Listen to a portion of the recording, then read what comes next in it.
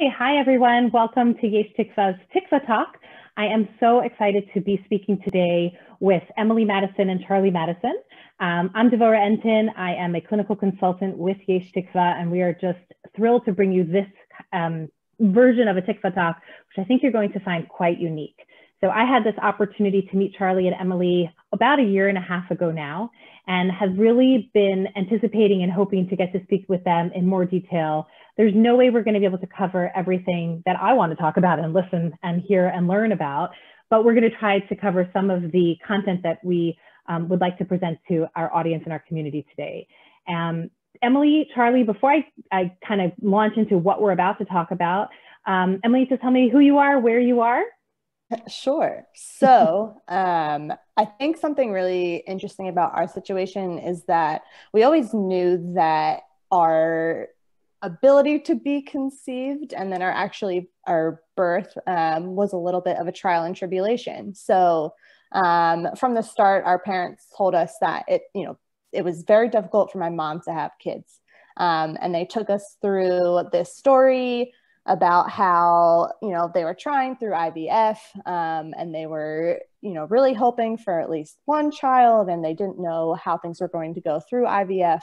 And they almost adopted another child as well. And I think, their big thing was like, okay, and then you guys were conceived and, our mom got pregnant and then we were born 3 months premature. And so we heard all about the difficulties of getting pregnant and then the difficulties of having premature babies. But that's all we knew. and it's funny, I always remember a story of my dad saying like, oh, like one day we'll tell you, really what's going on, when I was 12. And I was like, what? Like, that just went right over my head. And then when we were, I believe it was 17, Charlie, correct me if I'm wrong. It was 17. Our parents sat us down at dinner one night and told us that we were, that we had this woman, Andrea, who we knew as our godmother since we were born, and that she was our, egg donor, and that our mom was not our biological mom. And I remember sitting there and I was like, okay. I was like, all right. And it didn't change anything for me. And we can kind of go into all those thoughts later. But, the general story was that we were told kind of one thing growing up, which isn't far from the truth at all. It's pretty much all of the truth. And then my parents decided that it was time to tell us biologically. And I think, they mentioned to us for medical reasons and for obviously the big general reasons as well, kind of, this is where you biologically come from. But to me, that just didn't change anything. It was just another fact of life. And to this day, when I go to the doctor and they ask about my maternal side of the family, I forget. And I have to remind myself, who to look at genetically. Can you tell me a little bit about what you remember of being a 17-year-old at the dinner table? And just to clarify, you guys are twins, correct? Yes. Okay. Yeah.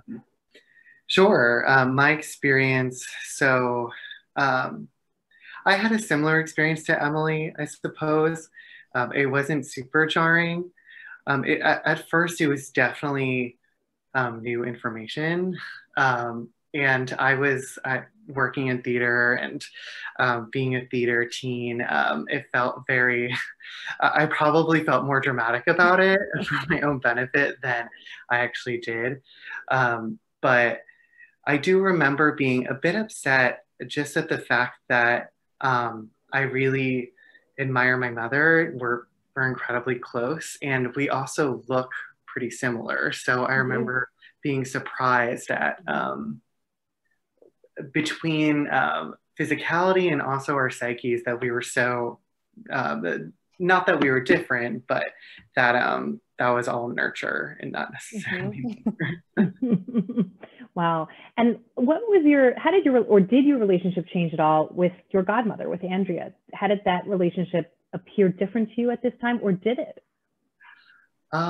It didn't really change at all, at least for me. I can't speak for Emily, but um, I actually forgot until this video that Andrea was my godmother. No offense to Andrea, I really think she's wonderful. I just, uh, well, actually, I have great admiration for Andrea, but it didn't change any of my feeling towards her. If anything, it made me feel a bit closer to her children, who are our genetic half sisters. So yeah, Emily, could you tell me a little bit more about what your relationship is like with these genetic siblings that you have? Yeah, so I was going to say, we grew up with them and we thought of them as family friends, and they're a little bit older than us. Our relationship hasn't been, extremely close, and we didn't see them that often, but when we did, it was really nice. And now that we all know this information, I think it definitely brings us closer together. And we're all in this weird thing together, right. Which is really nice, but it really didn't change any relationship at all. Can I say, what do you think it is about the way that you were raised that really kind of contributed to what I hear to be such a well-adjusted, healthy, like, oh, these are my parents, like, not a big deal. What do you think contributed to that component of your post-information identification? It's an interesting question. I think for us, we knew who our egg donor was. And so there weren't a lot of questions to be asked in the first place. And it was a very easy transition to, okay, what medical information do I need to know? It's hilarious because I am very short and she's very tall, and simple things like that were just kind of easy for us to navigate mentally or by ourselves, or being open to that conversation. Our dad's a psychologist, and so growing up we were infused with a lot of psychological terms and being open about our emotions. So for us, I think it was easier in that sense because we grew up that way, but also we have a close family unit. And so it was, it just didn't make me think differently about the concept of, biological versus, just who raised you. It's like, these are my parents. Mm-hmm. Mm-hmm. Charlie, what about you? Would you contribute anything to that part of the, that perspective? I would. You could just invite the cat in. Yeah, let her join. I consider myself her dad. I guess what contributed.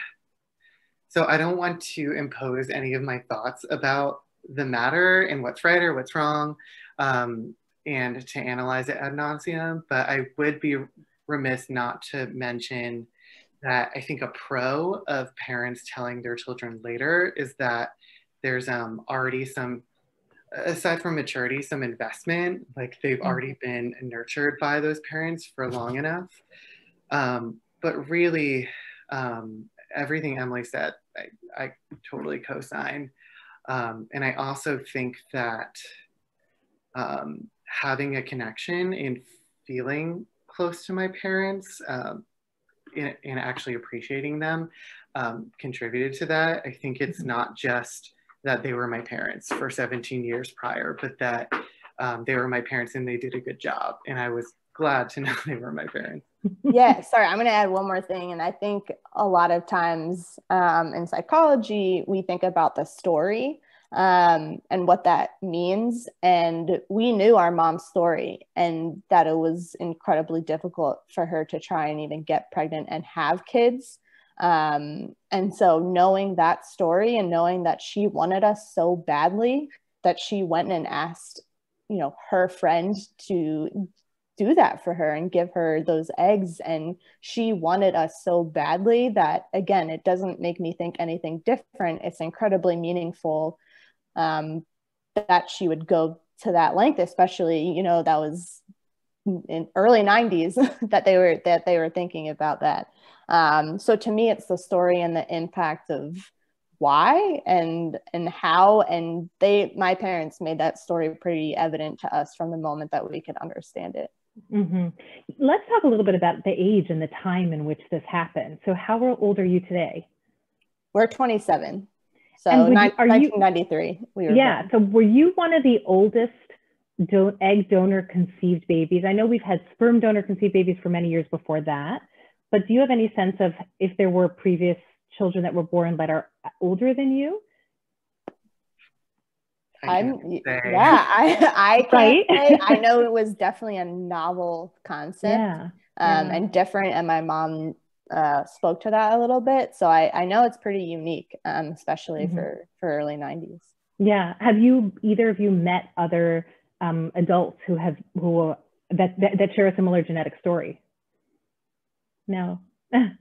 No. You think, and looking back, you mentioned a little bit, Charlie, about that idea of like talking about donor conception to an older child versus a younger child. There's no question that our trend today is about telling them almost from birth, like they know their story. In the same way that you knew mom and dad had a hard time getting pregnant, that kind of is part of that same story that we begin to tell donor conceived children from birth. I'm wondering what your perspective is, if that is the story that is told. What might you, and I know that you might say like, well, I don't know, I have no idea, but like, if you were to give a message to parents who are considering donor conception, and that this would be these can be very complex choices for parents to make, but they want to grow their family, and this may be their option. What might be some of your messaging that you think is necessary to hear, to know, to learn about in having that conversation with their eventual children? Emily, you want to try to take a crack at that? Sure. It's just interesting because I work with kids on a daily basis and thinking about the therapeutic side of things as well. That's a tough question. I think being authentic and open and honest as your foundation is extremely important. And the message, I think about myself, and if I was told from the time I could understand what that means, then I wouldn't want anyone to beat around the bush. I'd want my parents to tell me directly what happened. And from a child's perspective, obviously the understanding of how a baby is conceived can be difficult, but I think just being as open and honest as possible is kind of the best path. No one wants to have a wishy-washy conversation around where they come from.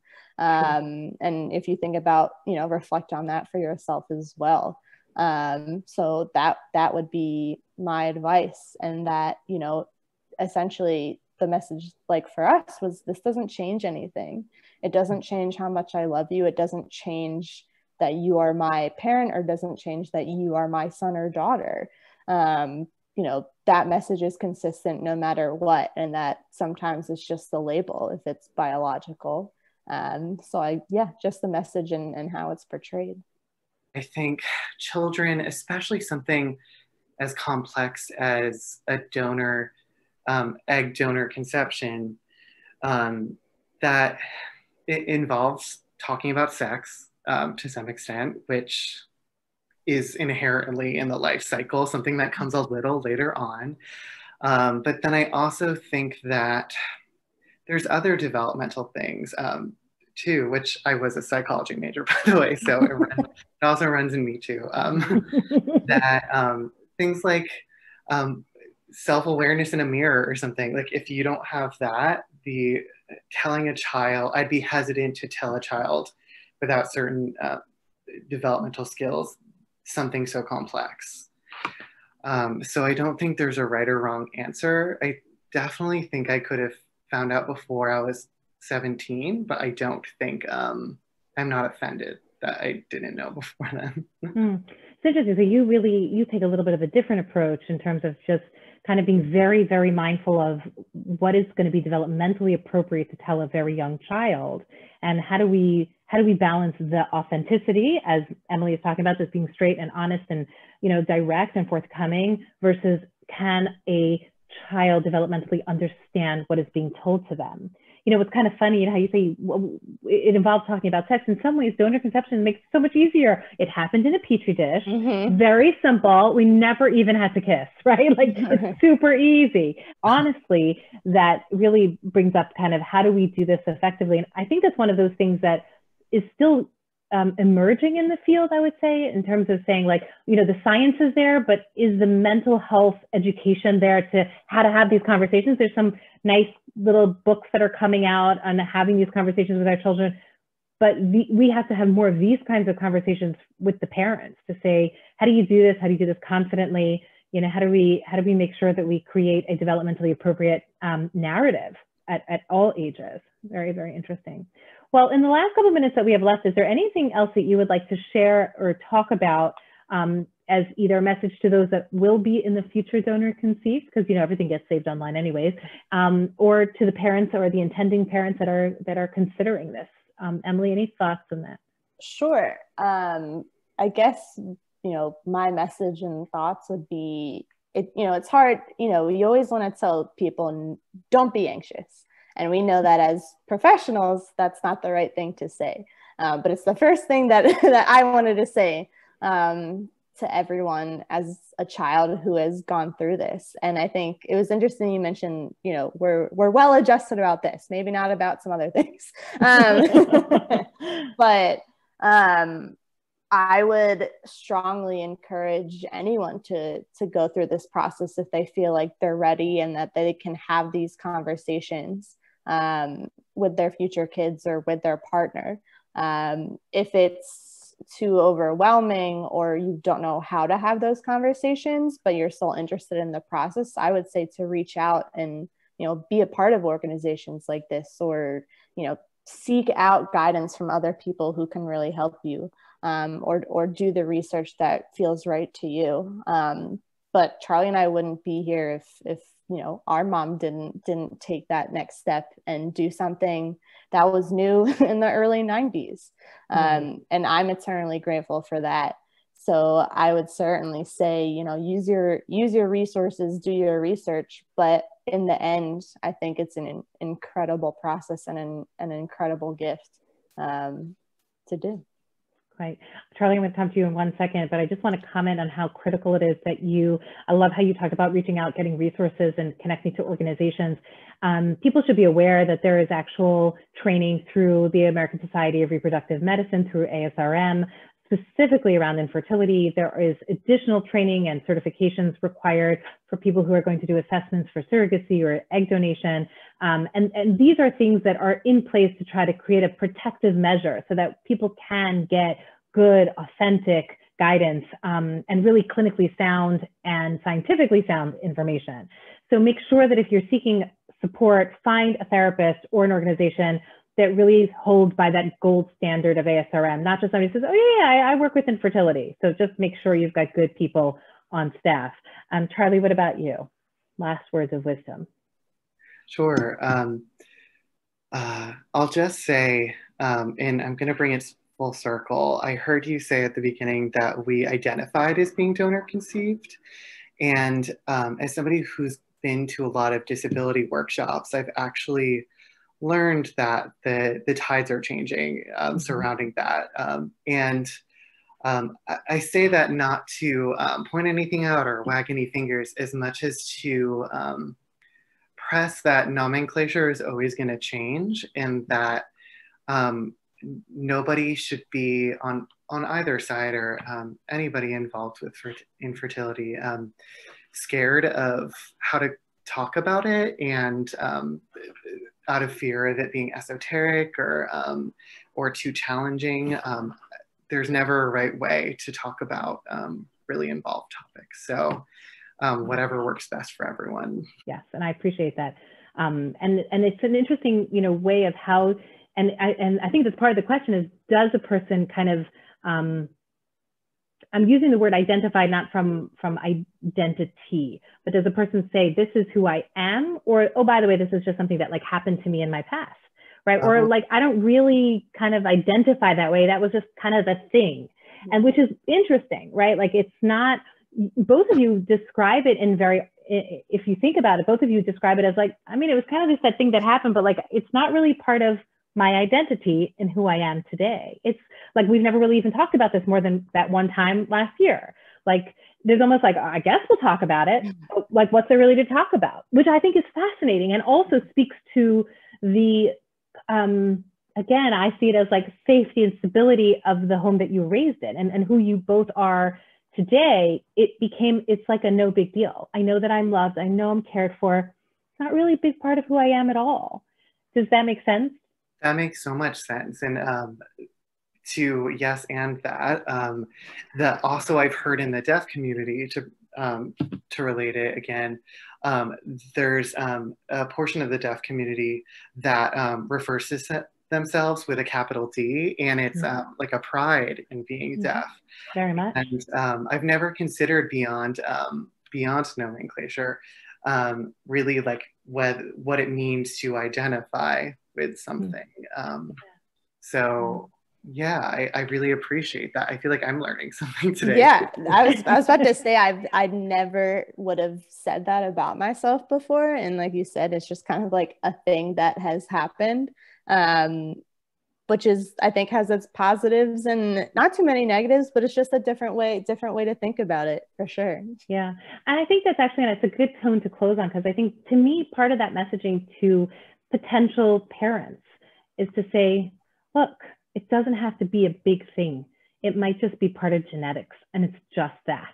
And maybe as we reflect on it and kind of come to terms with what this means over 20-something years, maybe it isn't as big of a deal as we're feeling that it is in this moment for these future children. And I think that that's a very hopeful message, because I think so many parents are like, well, what about my child? I know what I want, but what about my child? And what is it going to be like for them? And I think that this message of this conversation is unique, extremely brave, and very unique, and so valuable. I'm already thinking about the people that I'm going to be sending it to say, you need to hear this. You need to hear these wonderful people talk. So I want to thank both of you for sharing, for talking, for being so vulnerable and open with me and with us as a community.